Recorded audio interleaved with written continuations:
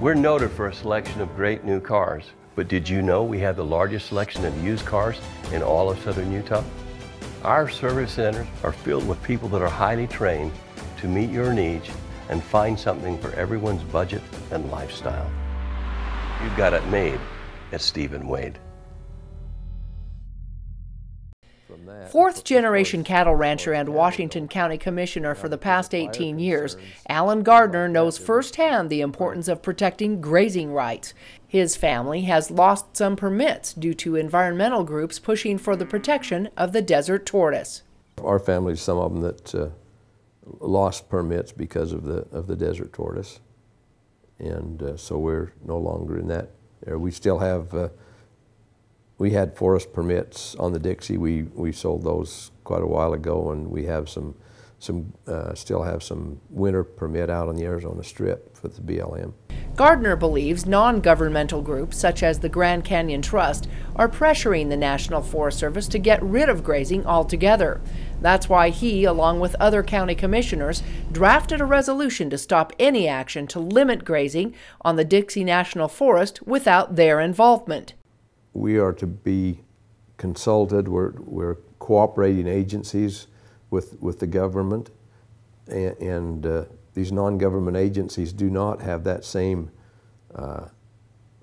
right. This resolution really essentially called for the Forest Service to start over. Let's go back, throw out all this data that's been collected illegally, and let's go back and start the process. If we're going to do this, let's do it right. Gardner said by no means is the county trying to advocate overgrazing, but they just want to make sure that the rights are preserved for the health of the lands. To keep that rangeland healthy, the plants need to be eaten off and regrow.